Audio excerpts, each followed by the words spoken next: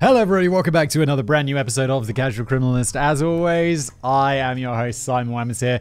David has written me a script. This one's all about Pedro Lopez, Monster of the Andes. Never heard of this one. I feel like Monster of the Andes is definitely ringing bells, but I mean, maybe I just don't remember the dude's name. The crime maybe feels familiar. Anyway, I'm going to read it. This is a cold read if you're new here. I've never read this before. We go on a little bit of an exploration together. It's going to be fun. I say fun. The episode is called Monster of the Andes. It's probably not going to be fun. There's probably going to be the usual tropes of criminals not being very good at crime and getting caught. It's the Casual Criminalist after all. I'm going to read it. Then Jen afterwards, our wonderful video and audio editor, is going to add in some images if you're watching this on YouTube, in which case, hello. And if you're listening, well, also hello. As I always say, I'll paint a picture with my words. I mean, David will. He wrote it. I just sit here and read stuff. Let's go.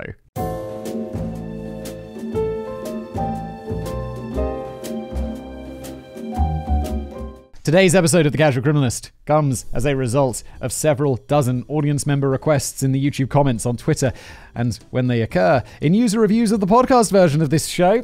And I would be remiss in my duty as a podcast host and YouTube fact boy to say, yo, if you are listening to this, why not go and give the podcast a review? That would be fantastic. Spotify now even supports. I don't think they support reviews, but you can give it a rating.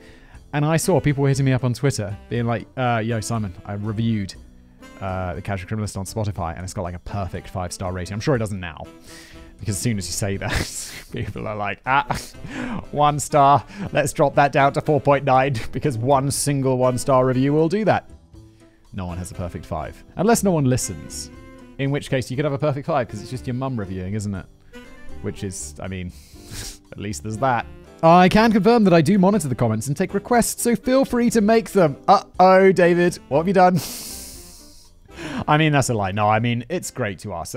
Leave suggestions in the comments below. Generally the ones that rise to the top. I mean, there's thousands or hundreds of comments usually. Either way, today's story is a grim crescendo of ever-mounting dread and repugnant evil before crashing down into the ruins and ashes of one of the most chaotic, appalling, and sinister endings that I've ever seen in true crime. Oh, brilliant. This is going to be fun. I just recorded yesterday that one about Israel Keys, which I don't know if it'll come out before or after this or whatever, because sometimes it doesn't happen in order because sponsors are like, oh, you got to put this one there. We need this one to go out on the 13th. You know, really? Really? The 13th? That's the day you want? That specific? But that was also horribly brutal. I see David's just finished me one up about Kim Kardashian's robbery. I feel like I should have just put that one in between so I can regain some semblance of, you know, faith in humanity. Not that Kim Kardashian getting robbed is a good thing, but it's not a horrible murder, is it? And those ones get less views, but I need them. I actually need them, or I'll go insane.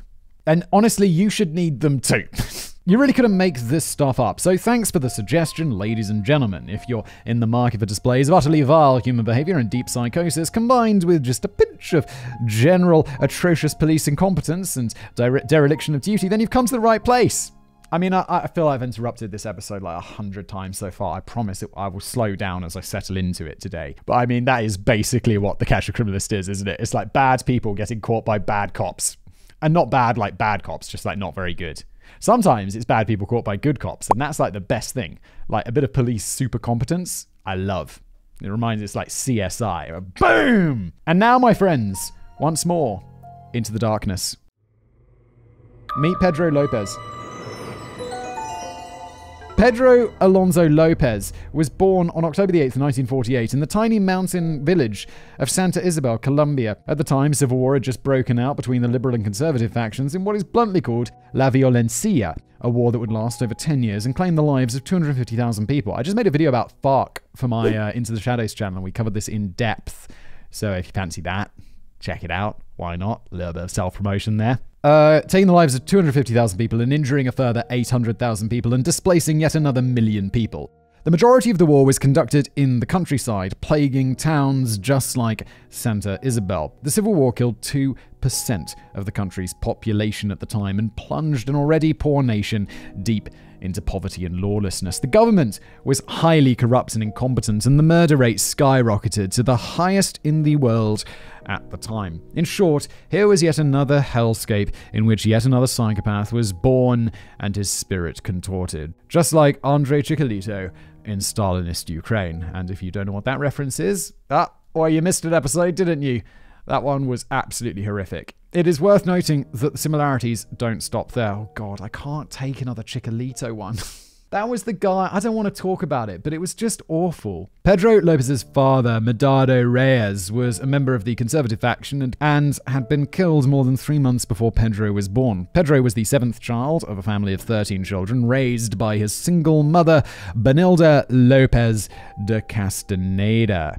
When little Pedro was 5, while the Civil War was still raging, his mother moved the family to the city of El Espinal in search of refuge from the worst fighting and also on a quest for money. The city's name, meaning spine or backbone, El Espinal, was a city embedded deep within the nervous system of the Andes mountain. It had a much larger population and was the rice capital of Colombia. Pedro's mother thought that this would be much easier pickings for her particular kind of trade. What is her trade?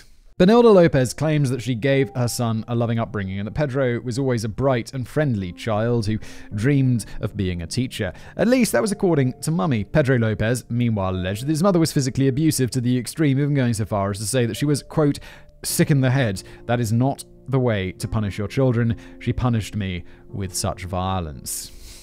Sometimes I wonder, these casual criminalists, they are like largely the same. It's like a kid is born into troubled circumstances and he is abused by his parents. Next up comes killing animals, trouble as a teenager, and eventually murder, possibly with a sexual element that is repeated, and they're eventually caught by a slip-up of their own. That's the casual criminalist, everybody. Meanwhile, the Lopez family was mired in poverty, and Benilda paid for what little they had by working as a prostitute. When she fell pregnant, she merely had the baby, and the already poor family just got larger. As a child, Pedro witnessed dozens of men coming to their apartment and using his mother this way, and frequently these men would become violent and hit her. This was either because of a disagreement over the price, or sometimes because that was simply what they paid for. This first premature exposure to the sexual act being marred in violence. Premature exposure? Should there be any exposure to sexual violence? I don't feel like that's something... I mean, okay, if you're doing it and it's like a kink that you're into and everyone is a willing participant, okay. Okay, if you're into that, fine. I'm not judging. But if it's not willing by both parties and stuff, then it's like that's not something people should ever be exposed to. Not prematurely, not maturely. Never. Compounded by the fact that his mother was in turn allegedly violent to him, made a lasting impression in Pedro's mind. A connection was being forged at a very tender age between sex and violence that would later contort Pedro's own feelings of arousal, his attitudes towards women, and promote a form of sexual sadism. Everyone now is like, Simon, you big brain. How did you know, just 2 paragraphs earlier, that it was going to be violence linked with sex? Tell you why. It's well-worn path, isn't it? In 1956, when Pedro was only 8, he left home and went to live on the streets. His mother, Belinda, alleges that Pedro ran away from home of his own accord. She claims that she wept for days and days after he left and rushed out into El Espinal looking for him. Benilda claims that she suspected a neighbor kidnapped Pedro, or worse, she said the liberal faction had abducted and killed her son just as they had killed her husband. What the liberal guerrillas would accomplish by kidnapping and murdering an 8-year-old son of an impoverished alleged prostitute, however, is difficult to say. Yeah, I mean, that does seem extremely unlikely. It sounds like he ran away because you were beating him, doesn't it? That's kind of what it sounds like, Benny. Pedro Lopez, on the other hand, gives a slightly different account about why he left home. Lopez states that one day in 1956, he was caught groping the breasts of one of his sisters. Trying to initiate sex. He was 8 years old. Take that information as you will. For the incestuous sexual assault, Lopez claims that his mother threw him out of the house and told him never to return. Despite being 8 years old and having nowhere to go, apparently Lopez complied and did not return. He's 8. Send him to therapy. Don't throw him out. You're literally making a psychopath right now. Isn't there that Netflix show, Making of a Murderer?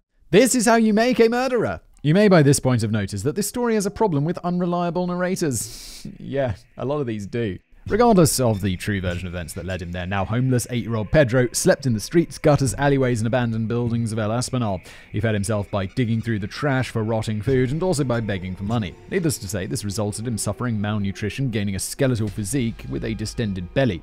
According to Lopez, quote, "I remember being a lively and energetic child. Innocent. Then, in the majority of my childhood, I lived in filth and sleazy places. My life had been dishonest because I was abandoned. The years can take someone and change them drastically. The absolute thinnest of silver linings was only the nights in El Espinal, even in winter, didn't get particularly cold. But this was hardly comfort to a scared child with an empty belly, sleeping amid the rats and refuse of the city." Yeah, this is so crazy.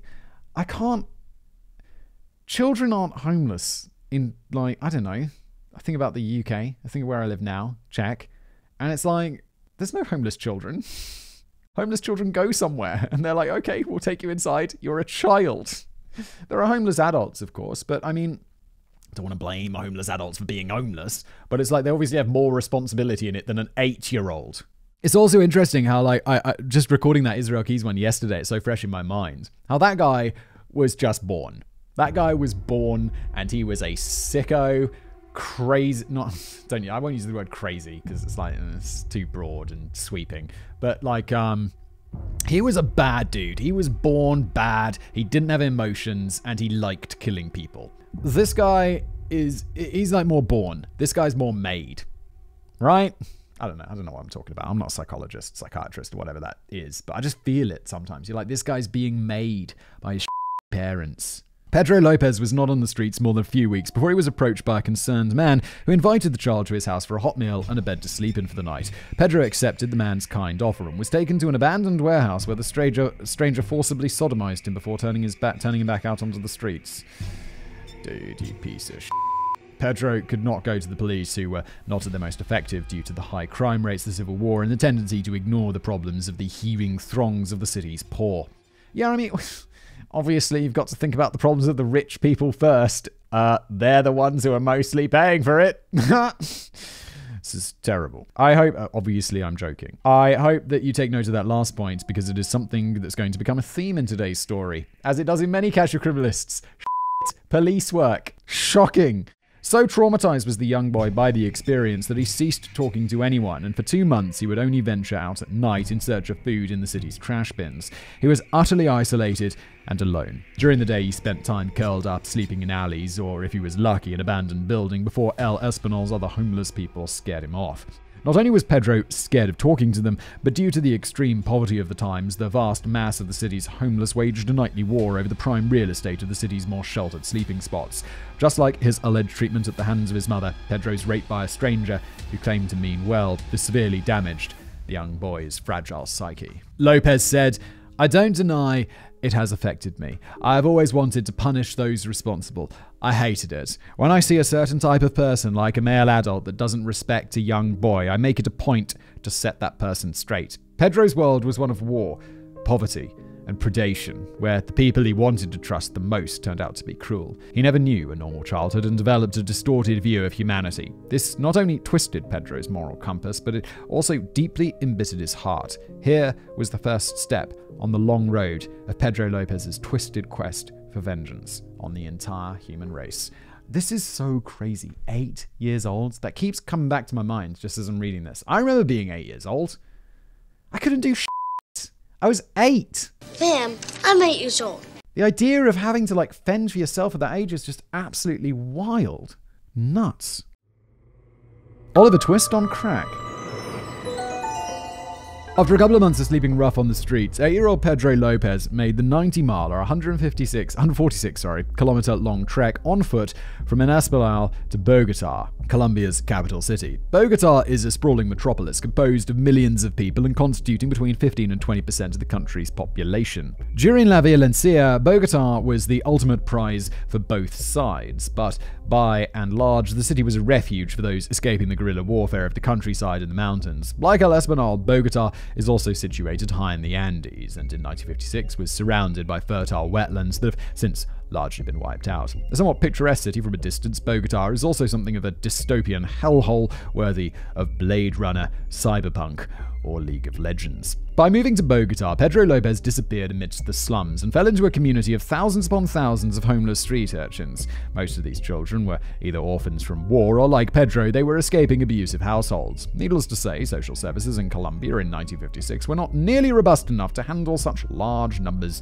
of disadvantaged kids, so they were left to fend for themselves. The nickname for these street kids was Los Gamenes. They operated as a complex network of beggars, thieves, and street gangs in order to survive. I can see why this section's titled Oliver Twist. There's going to be crack involved, maybe they're dealing crack or something. But it feels very Oliver Twist. Pedro quickly joined one such street gang, and within that juvenile alliance, he helped defend the gang's territory, or the small slice of Bogota that the gang claimed for theft, begging, and prime sleeping spots. Violence between the gangs was frequent, sometimes almost nightly, being fought with clubs, primitive knuckle dusters, broken bottles, knives, chains, and belts. More than once, Pedro witnessed another child being killed by the other children. Holy shit, my dudes. This is like Blade Runner shit. The homeless girls among the city started working as sex workers as young as 12 or even 9. What the f***? The Gamenes also had to watch out for adults who might abduct them, murder them, sexually assault them, or even conscript them as bullet fodder for paramilitary groups. Some authorities, oh my god. I'm like, I think like, sometimes I'm like, yeah, my upbringing was pretty good, quite privileged. And then you read something like this and it's like, oh my god, I'm like the most privileged person ever. Oh! Can you imagine? Can you imagine growing up in this situation? Christ, no wonder this guy became a murderer. I'm not saying I'd become a murderer if I was in this situation, but it'd definitely be more likely, wouldn't it? I think it'd be more likely for everybody. Some authorities thought the Gamenes were such a nuisance with their constant fighting and pickpocketing that they'd turn a blind eye to any militias that went out hunting them. By 1970s, Colombian street children had earned a second nickname, Los Desechables, or the Disposables. My apologies to the Colombian Tourist Board for not making historic Bogota sound so good. That's okay, David. Sounds like historic Bogota was a piece of shit. It's like Bogota is like a list of destinations that are, even now, I don't know much about Bogota, but it's not really on the top of my list to go visit. It's probably lovely now. The Civil War is long over. It's probably economically developed. But it sounds horrible in the past. If I ever get my time machine working, well, I won't go there. In addition to finally speaking to other humans again and learning how to be a thief and a street brawler, much of Pedro's daily life didn't change from El Espinal. His primary diet was still half-rotten food fished out of the trash. He was still rail-thin and filthy. While still only a child, Pedro began smoking basuco, a low-grade cocaine paste, with which Colombia's poor laced their cigarettes. Oh my. The name basuco is derived from the Spanish word for dirty trash because the cocaine paste is stuff scraped from the bottle of the barrel after cocaine production. Highly addictive and more potent than crack, it contains a number of dangerous chemicals like acids, kerosene, and trace elements of rubber and plastic. It can cause violent mood swings, delusions, and paranoia, and Pedro is hooked on it. In 1958, when Pedro was 10 years old, he was spotted on the street by a highly religious American couple who had moved from the USA to Colombia for work. Such was Pedro's thin and filthy appearance that the American couple felt heartbroken looking at him. After painstakingly earning the trust of this jumpy and frightened kid, they took Pedro home, fed him, and gave him a place to sleep. After 2 years living in an urban hellscape and an earlier childhood living in a broken home, Pedro finally had a stable family and home life. He got decent meals and got to play like a normal child. He was gradually weaned off cigarette and basuco. Generally speaking, Pedro behaved himself while living with the American couple, being quite frankly relieved to have been pulled off of his life on the streets. Man, it's got to be like after what happened to him previously where he got raped by the guy who was like, saying, I'll give you a hot meal. You can't, it's like, that's got to destroy your trust. The couple enrolled Pedro in a local Jesuit school for orphans. Pedro began his formal education, learning the basics of reading, writing, and arithmetic for the first time, and he passed 2 stable years living like this. But for one incident, Pedro's story may have ended there, a triumph of charity over adversity. But in 1960, when Pedro was 12 years old, he was molested by a male teacher at the school. The betrayal of yet another adult authority figure further traumatized Pedro and brought back horrific memories of his earlier years. His distrust of adults came rushing back. Pedro promptly stole money from the school's main office and disappeared back into the streets without a trace, never seeing the American couple again. That's people, man. People are such pieces of shit. From that point forward, all Pedro expected from other people was betrayal. Later in life, Pedro would comment on this incident. I'm an adult man. I've led a backward life. I have become disorientated, deluded, all because I lack support and help when that is what I needed the most. Some of you may be thinking that Pedro should have stayed with the American family, and you'd be right. Pedro would very likely have been better off, but from the perspective of a heavily traumatized child, you might be able to understand how he wished to return to the familiar environment of the streets where life was tough, but at least it was one of self-reliance where Pedro felt he had more control over his own destiny. Every time Pedro had consorted with the world of adults and normal society, he seemed to get hurt. Yeah, I mean, I get it. Like, if I feel in a way like that betrayal of trust, at least if you're on the streets, everyone's a piece of shit. Like, I don't want to say that. Not that all the homeless people are pieces of shit. That's not what I mean. Like, these kids are fighting each other and killing each other in the streets, right? And the adults are using them as like bullet fodder in their guerrilla war and all this crazy stuff. But at least you know what you're getting. At least you know what you're getting. Whereas when you get like sexually assaulted by a person who's supposed to care for you, it's like that is worse. Because at least the gorilla is like, well, look, yeah, we're going to take you to the jungle and you're going to have to like be a child soldier. And you're like, well, that sucks. But, you know, I don't know. It feels at least you know what you're getting. Which, I mean, good Lord, talk about a choice between two horrible things. But that security, in quotes, is nice, right? Nice. What are you saying, Backsboy? It's not nice that they're taken off to fight in a civil war. But I hope I'm getting across a tiny bit of what I'm trying to say. I'm not very eloquent, apparently. Now, just before we continue with today's video, I do want to give a big shout out, big thank you to today's wonderful sponsor, HelloFresh. Yes, HelloFresh. Oh, what do? They help you reach your goals. Look, it's a new year, isn't it? New Year's resolution times. What's it going to be? Eat less fast food. Get less takeaway. Try and become a healthier and better person. Oh, it's so hard. But it's not as hard as you think with HelloFresh. Yes, that's right. Getting a home-cooked meal on the table every day is an accomplishment worth celebrating. I mean, I guess it is. Because I eat takeout way too often. Let HelloFresh help with 50 weekly menu and market items to choose from so you can think less about what's for dinner and more about achieving your goals. Yeah, they've got these calorie smart things. They've got these carb smart things. It's just delicious meals without the worries. So it's not like, you know, when you're like, oh, calorie smart, it's like, yeah, I got the tuna sub. You're like, oh, but I really wanted the other thing. No, these are tasty. They're not just like some super calorie saving meal that leaves you hungry and unsatisfied. HelloFresh, they thought about that and they do it right. They're delicious. I think we already said that. But, oh yeah, there's the recipe rut thing. I don't know about you guys. I always cook the same things over and over again. And it gets a little tiresome and bothersome because after work, I'm like, oh, I just don't want to think about it. I just want to, you know, just cook and be done with it. But HelloFresh, they give you lots of new options.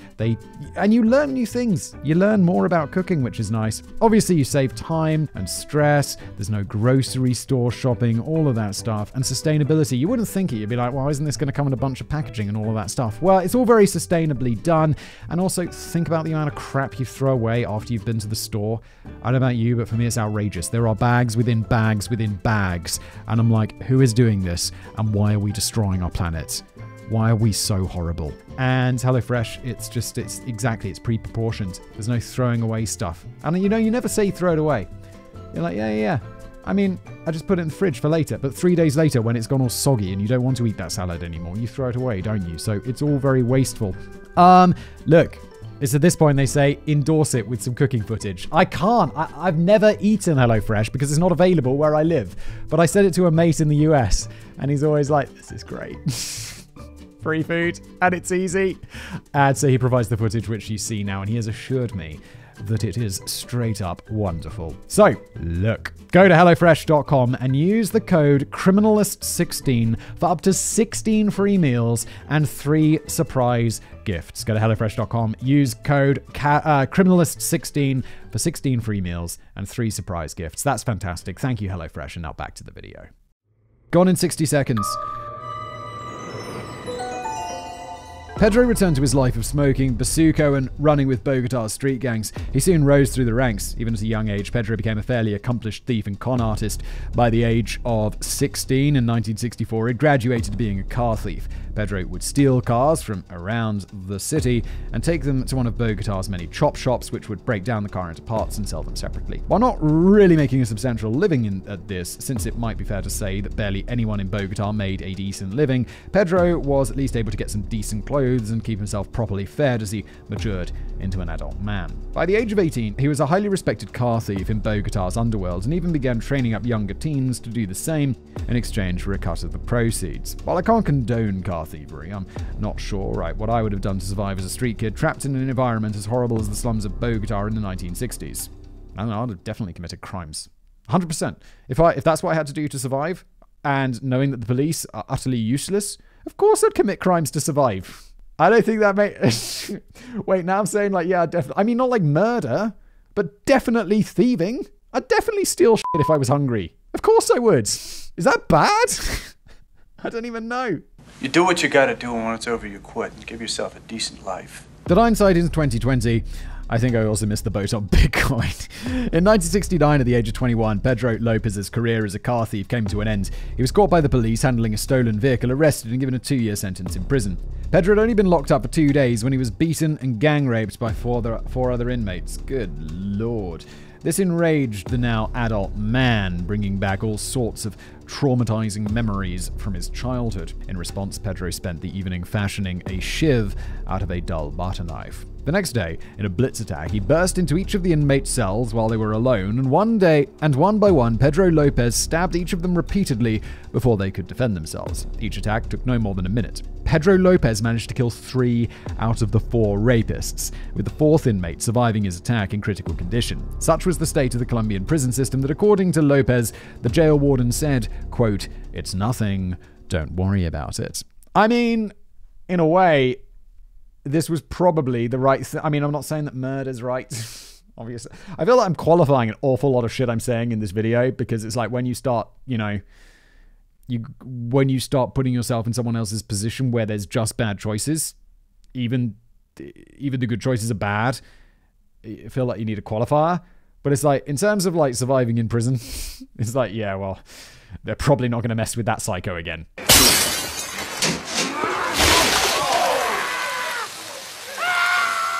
The prison authorities determined that Lopez had committed the murders in self-defense, not because he had killed them in the heat of the rapist's initial assault, but because being locked up in the prison, the inmates were likely to try it again, possibly ending up with Lopez's own death. As endemic as rape is to many of the world's prison systems, in Colombia especially, the guards didn't have the resources or, frankly, even the plain interest in preventing violence from breaking out among inmates. Short of a full-blown prison riot that could potentially result in breakouts, prison authorities turned a blind eye. Additionally, in the rough and ready culture of the 1960s Colombian prison system, it was deemed highly disgraceful to be sodomized by another man, and the act of dishonor could only be expunged by an appropriate act of revenge. As such, prison murders like this were quietly condoned by the authorities, and Colombian jails operated essentially along their own informal legal codes. Yeah, prison is somewhere, it sounds horrible enough today. And you're probably compared to the past, prison's probably really nice.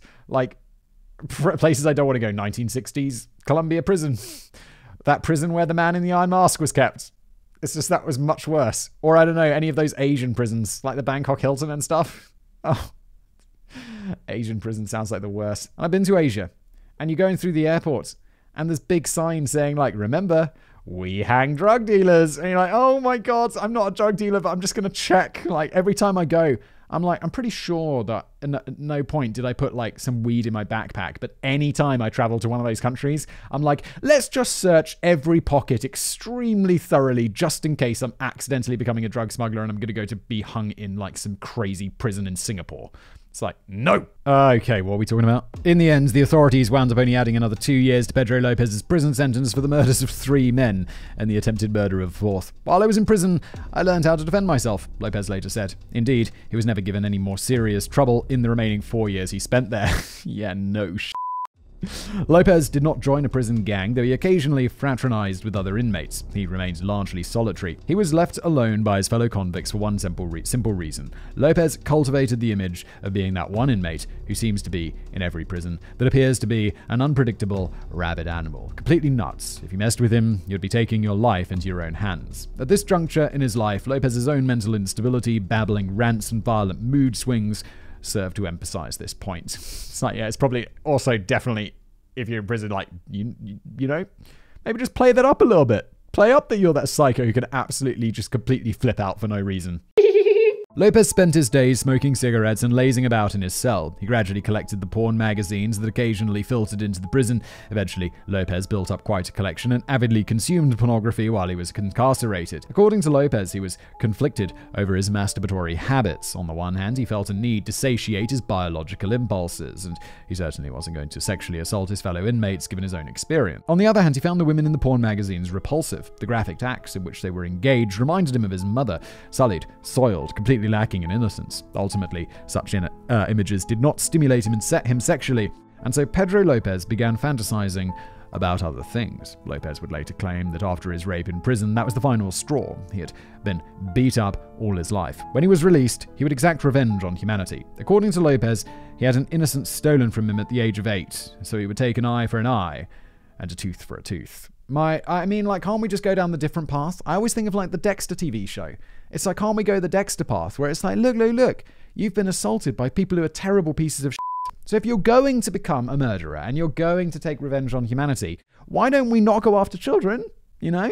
I don't know if that's where this is going, but it sounds like it, doesn't it? Why don't we go after the pieces of shit who actually did this to you? Why not go find that man who raped you in that warehouse? Why not, kill him? Just kill him and then find other people who are doing that and kill them as well. I mean, I'm not condoning that in any way. But again, it's one of those things where it's like, look, there are two bad choices.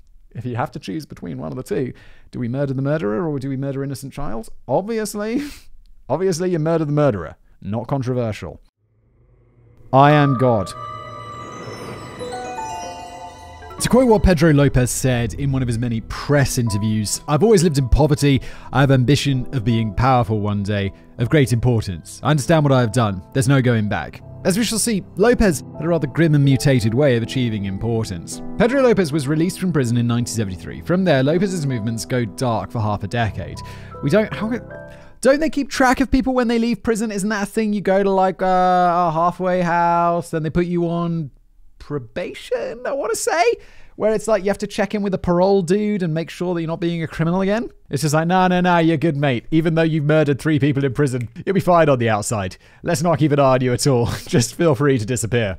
We do know that from 1973 to 1978, Lopez had no fixed address and moved between Bogota and El Espinal, occasionally making forays out to other cities in the countryside. Occasionally, Lopez would visit his mother, with whom he had re-established relations now that he was an adult. Yet Lopez's visits to his mother rarely ended on good terms. According to Benilde, Pedro would be overly confrontational and cruel, and then leave. In 1978, Pedro Lopez traveled to Peru. There he appears on our radar again during a troubling incident. Dwelling in the countryside and the forests of Peru are the various tribes and confederacies of the Chanca people. They're a largely aboriginal ethnicity with various dialects and subcultures spread across multiple regions of the country.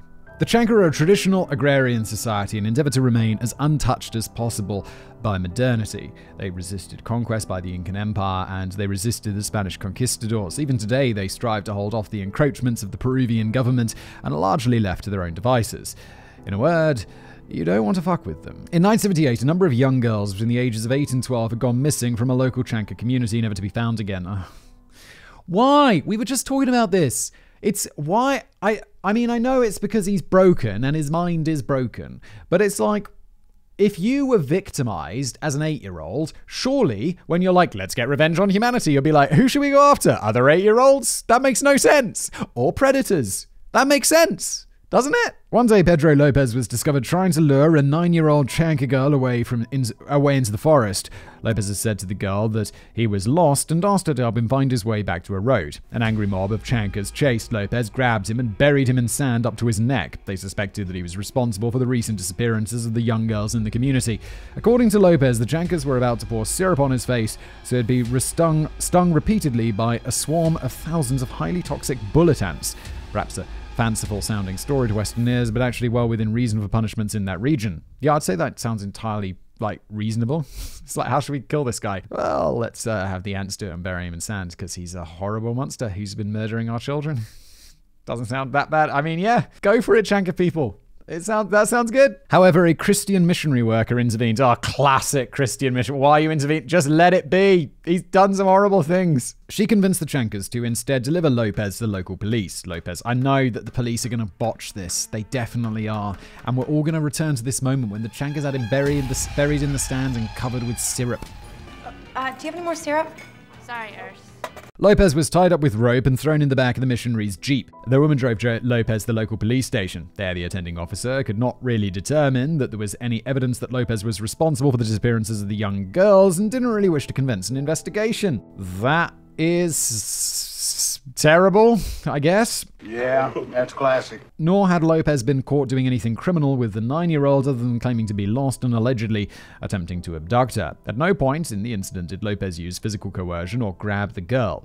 Great, okay, so there's no evidence. How about, novel idea, we try and find some. And the officer found out that Lopez was a vagrant from Colombia, so he simply decided to have him deported. The officer, oh wait, where are we? Oh, he's in Peru. I'm sorry, I forgot that he went to Peru. This is all happening in Peru. Why don't you pay attention? I saw someone comment on a video. It's like Simon just reads the scripts and it's like, yeah, I know. And then it was absolutely bang on. So they said, I bet he doesn't remember like 90% of it a week later as like a joke or like a dig. And I'm like, yeah, it's not untrue.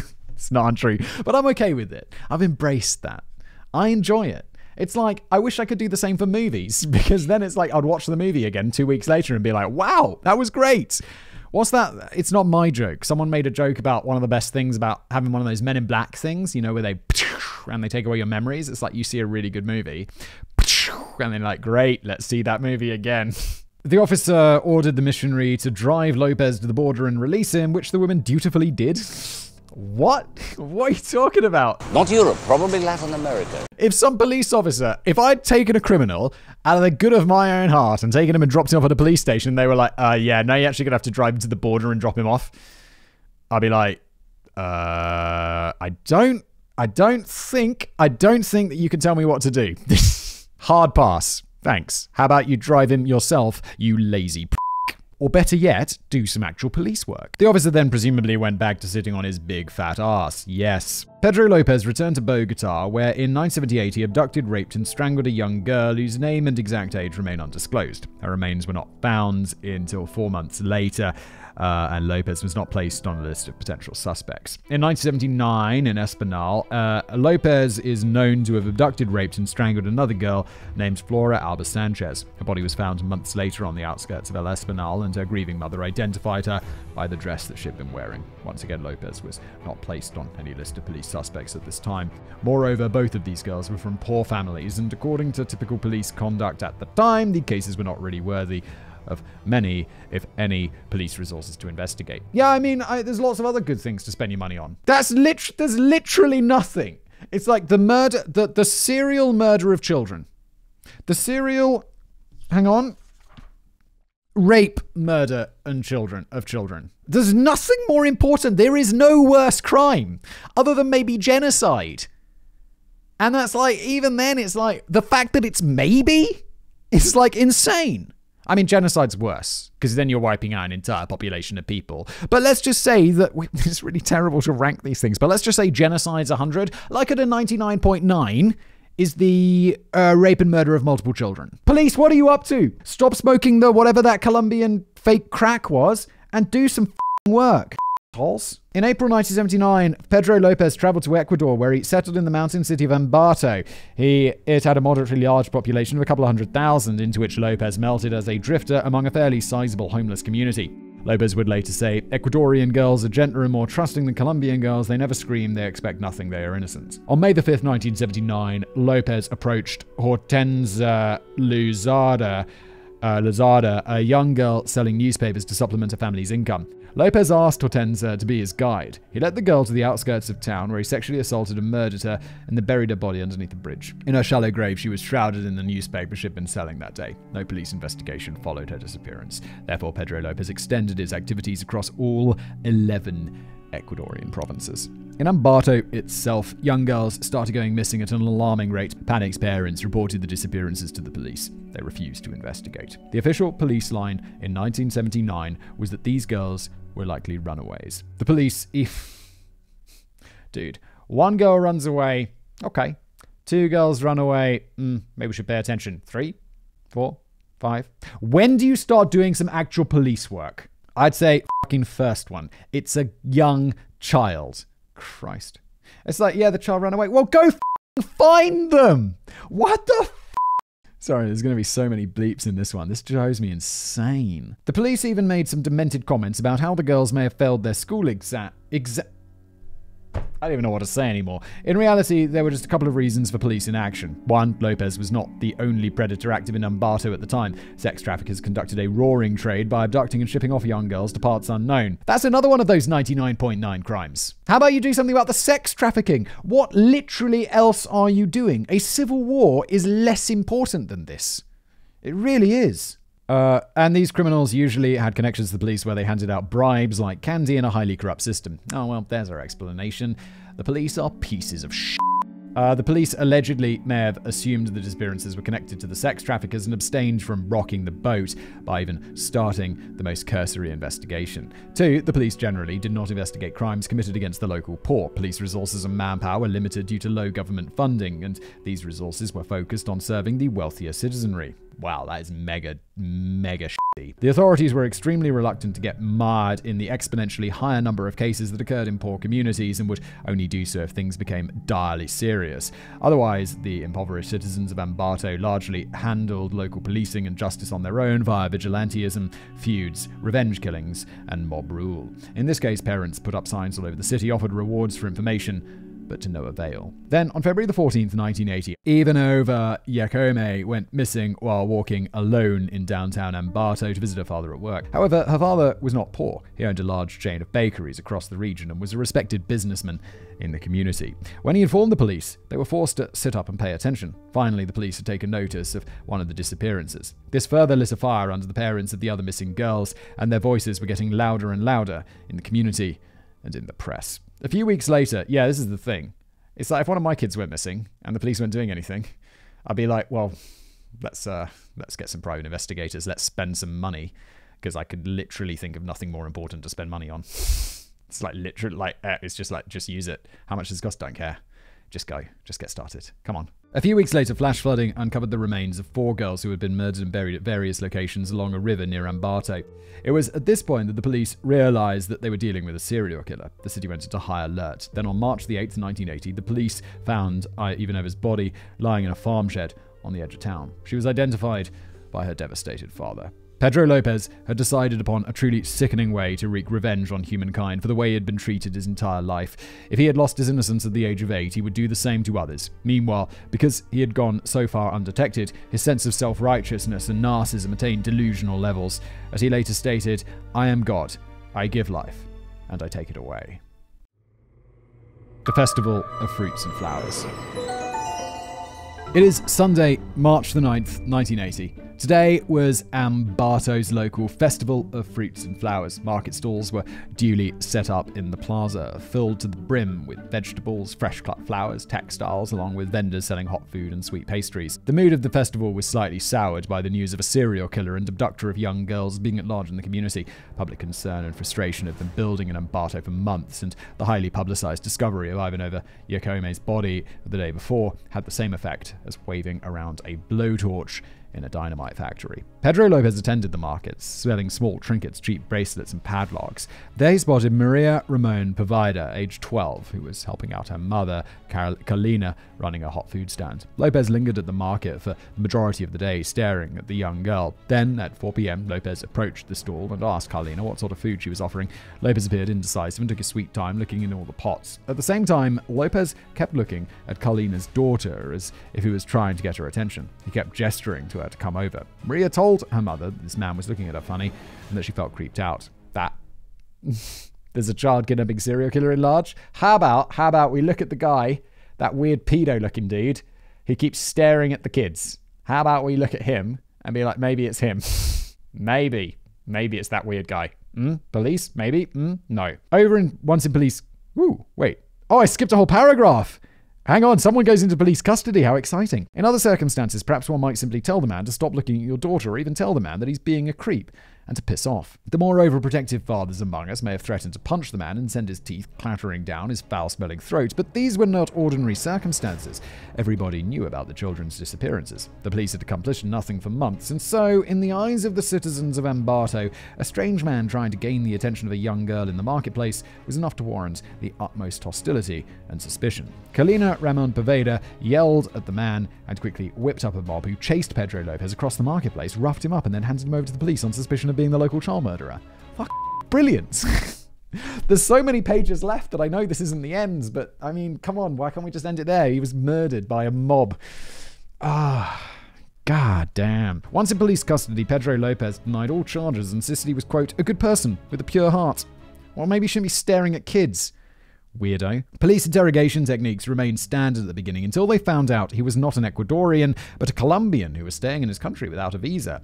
At this point, the police subjected Pedro Lopez to a severe beating in order to extract a confession out of him. Still, Pedro Lopez did not yield and continued to protest his innocence. He was thrown in a cell. Meanwhile, in order to extract information out of the suspect, police captain Pastor Gonzalez was made Lopez's cellmate, where he posed as a fellow rapist. Because of the captain's first surname, Pastor, he's often misrepresented in true crime shows as being an undercover priest. It took Pastor Gonzalez a few days to get the suspect. Oh, okay. Good extra work there, David. I like it. It took Pastor Gonzalez a few days to get the suspect talking, and nearly a month for him to slowly extract all the relevant information. Pedro, whoa! That is some serious commitment. He's in there for a month. And it's not going to work because there's so many pages left in this document. That's so disappointing. Pastor sounds like a legend. I mean, he's part of this horribly corrupt police force. I hope he's that one legend who isn't corrupt and is the good cop who's, gonna... I like this guy. That's like legendary. Pedro Lopez confided in his cellmate that since arriving in Ecuador, he had been killing an average of 3 girls a week all over the country. But that, unfortunately, was just the beginning. During a later press interview, Pastor Gonzalez would state, "For 27 days, I barely slept for fear that I would be strangled, but I tricked Lopez into confessing." He boasted about his murders, one after another, taking place in Ecuador, Colombia, and Peru. It went beyond my worst nightmares.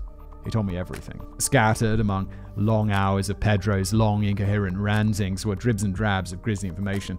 Eventually, Gonzalez became so sickened and traumatized by what he was hearing that he had to abandon his mission, bang on the cell door, and ask his fellow officers to release him. The Monster of the Andes. Pedro Lopez confessed to abducting, raping, and murdering 110 girls between the ages of 8 and 12 in Ecuador. He is... wow. Maybe this is why this guy's name is familiar to me, because you see him at the top of those lists of serial killers, because 110 absolutely puts you up there in, the worst ones ever. That's crazy. Between April 1979 and March 1980, he basically did it in a year. In addition, he admitted to killing 140 girls in Colombia between 1973 and 1977, and a further 50 to 80 in Peru during his brief stay in the country in 1978. What the f***? This guy's got to be one of the worst serial killers of all time. No doubt. That amounts to approximately 2 girls per month in Colombia, 1 to 2 girls per week during his time in Peru, and between 2 and 3 girls per week in Ecuador.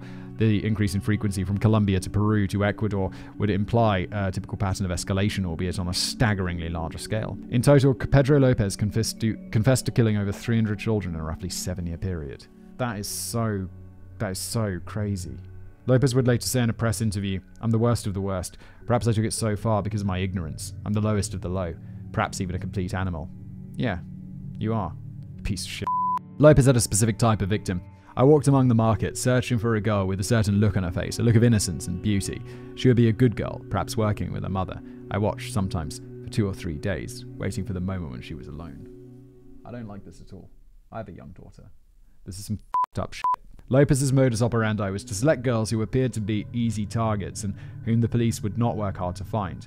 He would mostly target girls of full or partial indigenous descent, once saying, "I spend many days following rich families and their beautiful blonde daughters, but I never got the chance to take some. Their parents were too watchful." He'd target poor girls. He would target girls selling things on street corners, or Aboriginal girls living in the depths of the countryside. Man, this is so f***ed up. I don't like this. I don't like, it's so hard not to imagine this for myself. And that is really, I don't know. It's not nice. It's not nice at all. And it's you want to be a parent who I want to be a kind of parent who's not leaning over my kids' shoulders, like, at every moment. And to be fair, I'm not, like, raising my kids in, like, Civil War-torn police piece of shit Peru. But it's still, like, there are bad people out there. And it's like, how do you not keep a... And then, there's still those stories that happen today, even of, like, that Madeleine McCann case. And it's like, if that happened to me, it would destroy me. It would destroy my life. And it's hard to think about. It's really hard to think about. I don't normally think about it, but then you get one of these, like, episodes like this, and then you end up thinking about it, and it's like, man... Lopez would never physically coerce the girls to go with him and charm them to draw them away in order to have plausible deniability should the abduction be interrupted.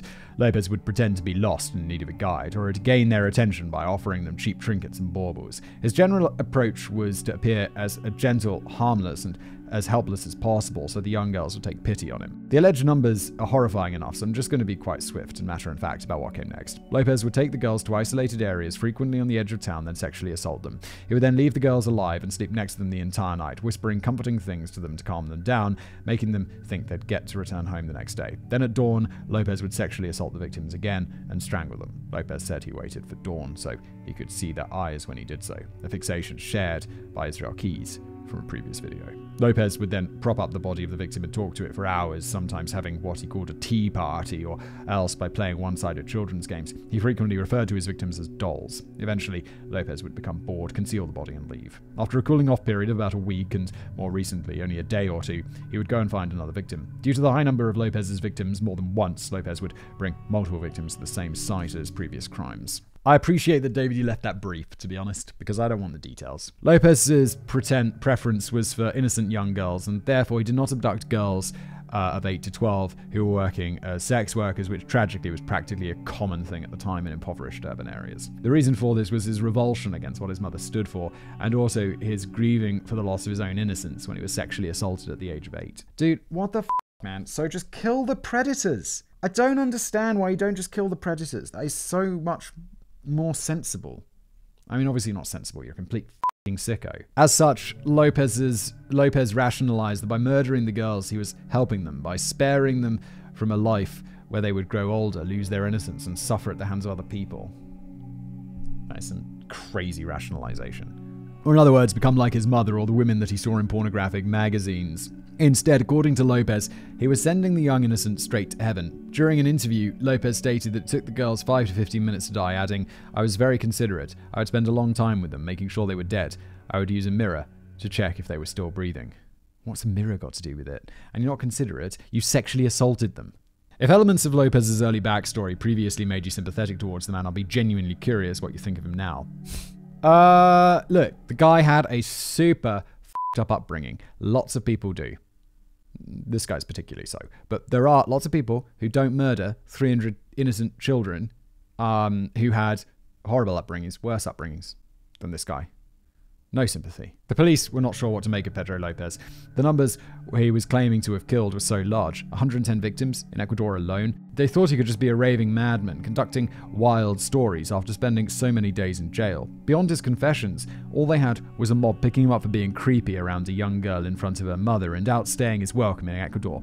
They kept Lopez sweet by plying him with cigarettes, coffee, beer, and fried chicken. He remembered a surprising number of dates, times, and victim descriptions. Meanwhile, Lopez began to call Pastor Gonzalez Papa, which psychologists theorize was because for almost his entire life, Lopez lacked a father figure who was kind to him. I feel, probably completely wrong on this, but this is what happens when it's a cold read. I feel that maybe there's something to that. Maybe this guy is crazy and he hasn't killed all these people. Fingers crossed, I guess? After some more rounds of questioning, the police asked Lopez to lead them to where he'd buried and concealed the bodies of his victims. That would determine once and for all whether the deranged lunatic was telling the truth. In total, Lopez led the police to 57 sites where the bodies of young girls were found, along with an additional 36 sites where no bodies were uncovered. Okay. So, no, I was wrong. He is a horrible murderer. In the latter cases, possible explanations for the missing bodies range from flooding and mudslides to animals consuming the remains, or quite simply Lopez misremembering the exact spot where he buried or concealed a victim. By his own admission, Lopez had murdered a lot of victims in an 11-month period, but the discovery of roughly half of the 110 claimed victims indicated that Lopez was indeed telling something approaching the truth. As for correlating the claims with the missing persons cases, unfortunately, the poor did not always report disappearances or come forward forth after the fact. Many of the children had no birth certificates or identification or any existence on government records whatsoever. The police themselves kept inadequate records when it came to reports of disappearances coming in from the poor, and as previously stated, there were other reasons for why a young girl might disappear in Ecuador, sex trafficking being the foremost among them. 6 weeks elapsed, with Lopez taking police to site after site multiple times a day. He would claim and coldly point out where the bodies were, as if what he had done was normal. At one of the first grave sites on the outskirts of Ambato, police located the body of Hortensia Lozada, who was killed 11 months prior. Her father, the honest, was called to identify her remains, which he did by recognizing her clothing. Pedro Lopez was standing right there, protected by police, and Leona just wanted to kill him. Gradually, a mob arrived and began throwing rocks at the police. They wanted to lynch Lopez. From there on out, Lopez was taken out disguised as a police officer while guiding police to new grave sites. During one outing, Lopez grabbed a girl's skull, placed it under his arm as he posed with it, and asked one of the cops to take a picture. They quickly grabbed it off him. Lopez wanted the macabre image to immortalize him in the history books. As Lopez would state multiple times to the press, now that he was arrested, his life might be cut short by either extradition and execution or murder in prison. He wanted to make sure that he had some impact on history. It's like, yeah, I don't know, that lynch mob, kind of okay with that. It's like, yeah. If I was involved in this, I'd be like, yeah, get him! Good lord. In general, Lopez loved all the attention from this grim spectacle. He did not show any remorse, saying, when one dies, one totally loses his emotions, his vision, his ability to see. In death, you can forget about who you are because everything you did is now evaporated into the void. Ultimately, Pedro Lopez was diagnosed as a sociopath with antisocial personality disorder. He did not know right from wrong, had no remorse, no empathy. Psychologists speculated that if his upbringing had been different, Pedro would not have wound up with such mental pathologies, or at least they would not be as pronounced and exacerbated as they were. In short, Lopez is considered likely to be more of a serial killer created by nurture rather than nature. Yeah, that's what I was saying earlier, how this is the making of a serial killer, whereas in the previous episode, Israel Keyes, he was born. He was mostly born. This guy seems to be mostly made. Nevertheless, many high-profile true crime shows have depicted him as a bad apple from the very start for dramatic purposes. I hope with this show, I sometimes doubt about it. Like, I don't like true crime. I like true crime where it's a procedural and we solve the crime and all of this stuff. I don't like murder porn. I don't like exploitation. And I realize I don't want to also appear hypocritical. It's a fine line sometimes, isn't it? I hope I'm not crossing that line today. Let's move on. The twist. Pedro Lopez was charged with 110 counts of murder in Ecuador, largely based on his own confessions. At trial on July the 31st, 1981, Lopez pled guilty to 57 murders where bodies had been found. Unfortunately, in Ecuador at the time, there were no consecutive sentences, and being charged under more than one category of a crime was considered unconstitutional. Wait, that makes no sense. That basically means it's like, yeah, you murdered 2 people. We can only try you for 1 murder because, well, we already got you for 1 murder. But you killed 2. That makes no sense, Ecuador. I guess that's at the time. They obviously changed that because it was insane. That meant that if you abducted, raped, and killed 1 person, or 100 or 1,000, you'd receive exactly the same sentence. Insanity. And so, for the abduction, rape, and murder of 57 to 110 young girls in Ecuador, Pedro Lopez received the maximum sentence at the time of just 16 years. That's seriously all you got. That equates to 1.5 months to 3 months jail time for every child that Lopez murdered in Ecuador. If we add the estimated death tolls from Peru and Colombia, roughly 300, why don't we just send him to Peru or Colombia where they execute people? I mean, one of those, they gotta be executing people? Come on! Roughly 300. Lopez spent 2 weeks in jail for each murder. And Pedro Lopez would be freed from prison before he reached his 50th birthday. The low maximum sentence was partially due to prison overcrowding. When later asked about the killer's release, Ecuadorian Prison Minister Pablo Figuera would say, yes, it does sound strange, but that is our law. Yeah, I mean, to be fair, this guy's the prison minister. It's not his problem. I mean, this is a failure of the justice system, not the prison system. This Pablo dude, the prison minister, should be focusing on all the horrible rape that's apparently going on in the prison. That's a problem for him. If all that frustrates you, please know that you're not alone. I caused some very minor property damage in my apartment when I first found that out. It's pretty outrageous, isn't it? I feel like I got a lot of my rage out earlier when I found out about quite the extent of it. But I'm kind of hoping this is going to come around and, he's going to get murdered in prison fairly quick, right? Child murderers don't do well in prison. If you killed 100 children, Someone's going to murder you. Good for them.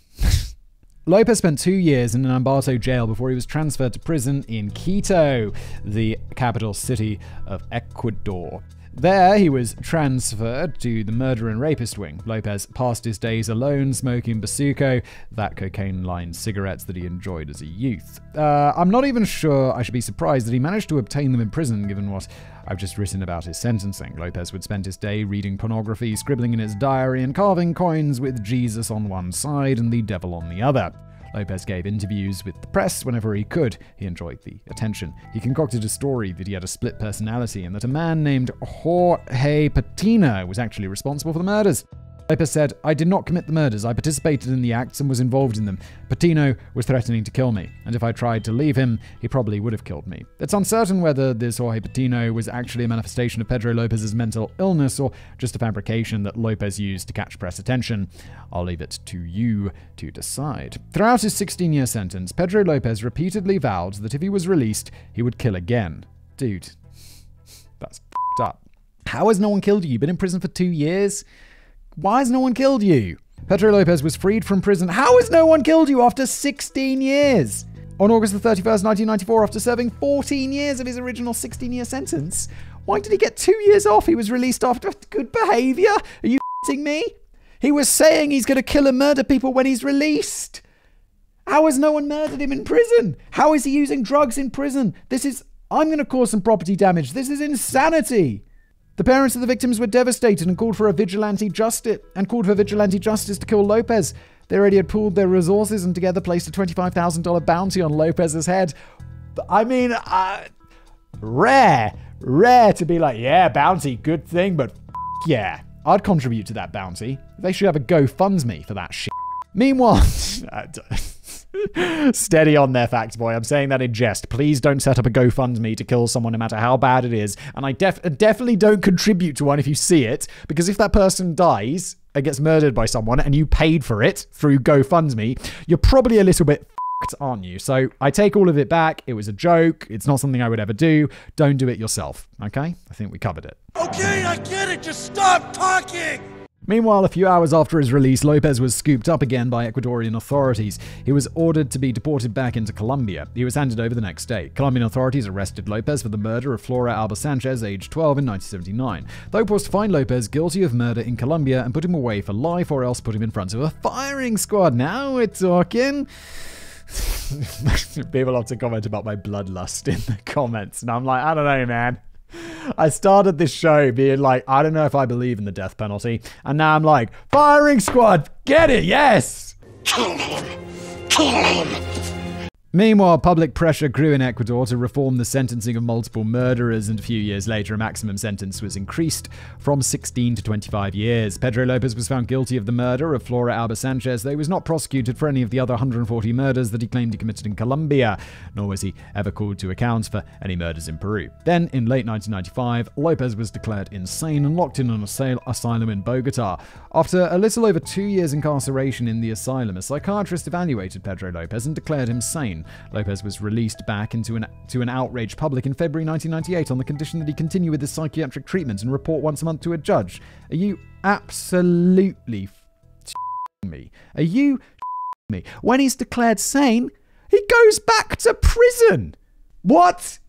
Additionally, Lopez had to pay back a bail bond of just $50, which is roughly 16 cents per victim. Upon his release in early 1998, Lopez traveled to El Aspinal to visit his mother, Belinda. According to her, Lopez greeted her by saying that she could get down on her knees so he could bless her, to which Belinda replied that she was his mother and if anyone should get down on their knees, it was him. Pedro Lopez promptly got down on one knee so he could receive his mother's blessing. He then started aggressively demanding an early share of his inheritance. Penelo replied that she was dirt poor and asked her son how she was going to give him anything, when all she owned was a chair and a bed. Lopez then dragged the bed and the chair out onto the veranda in full public view and shouted into the street, "Who is going to buy these things? Otherwise, I will light them on fire." A woman came forward and bought the furniture, after which Lopez promptly left.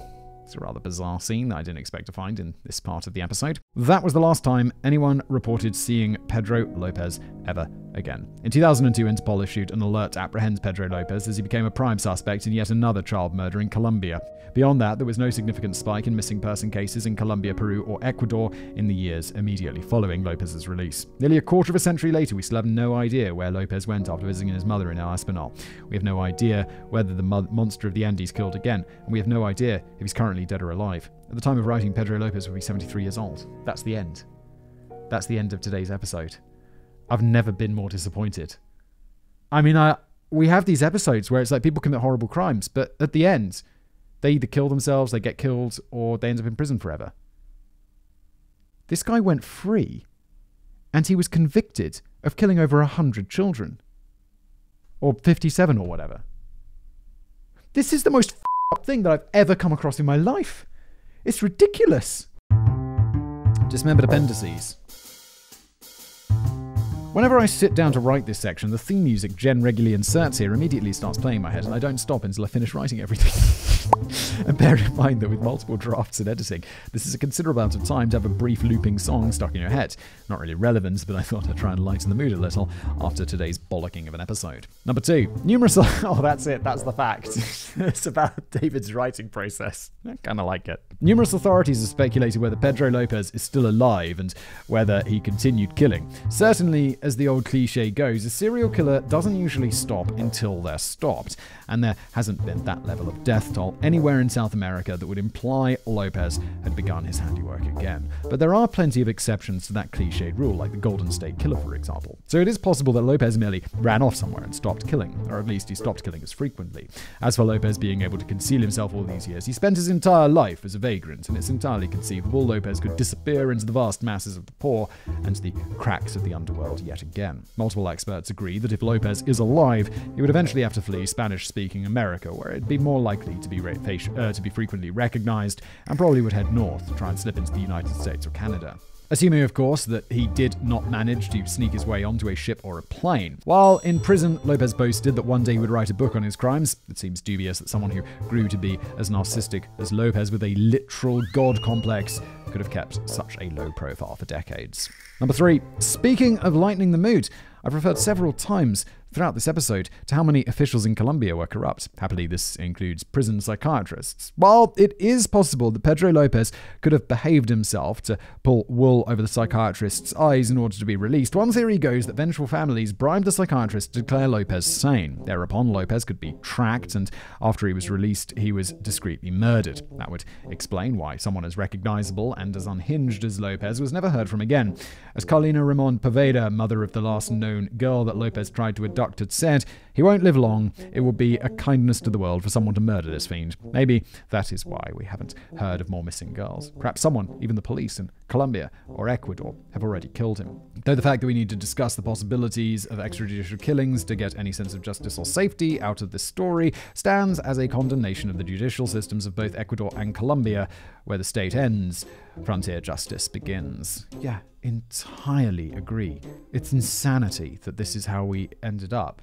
And also, about the discreet killing, maybe we will get some closure on this, because it's only been, did they say 20 years? No, 10 years, 20 years, something like that. It's not been that long since he's been murdered. So maybe in the next 20, 30 years, someone will be on their deathbed or know about this secret, and just as they're about to go, I had him killed. And then we know. And that'll be great. And they'll be like, his body is here. It's in many pieces. And then we'll be like, Number 4, not that it should really matter, but in case you were wondering, with the potential victim count of over 300 children, Pedro Lopez is one of the most prolific serial killers in human history, alongside the likes of Luis Garavito, Harold Shipman, and Javad Iqbal. Where exactly Lopez falls on this list depends how you are deciding upon the numbers. For instance, are we counting only proven murders, murders that the killer himself claimed, or murders alleged by the police and the public? Lopez is only confirmed to have killed 57 children. Only. Good lord. all from Ecuador, but likely killed similar numbers in Colombia and Peru. So if we triple the murder count, Lopez ranks second or third after Garavito and Shipman. If we count all 300 as realistic, that places Lopez either first or second in history. As for the numbers themselves, all occurring in just 7 years, that's entirely feasible. Unlike a killer such as Andre Chikatilo, who murdered a likely 57 people over 12 years, Pedro Lopez was not married, employed, and did not lead a double life. As a vagrant, he could devote the majority of his time to murdering people. In that sense, especially because of the indifference and impotence of the police, the idea that Lopez could kill 3 girls a week is entirely possible. Indeed, in 2006, the Guinness Book of World Records listed Pedro Lopez as the world's most prolific serial killer, but it got rid of the category because numerous people complained that it glorified his deeds and it set a benchmark for future psychos. They're not wrong. I don't know. I'm not happy about that. Of course I'm not happy about that. This was a rough episode. Just going to end it there.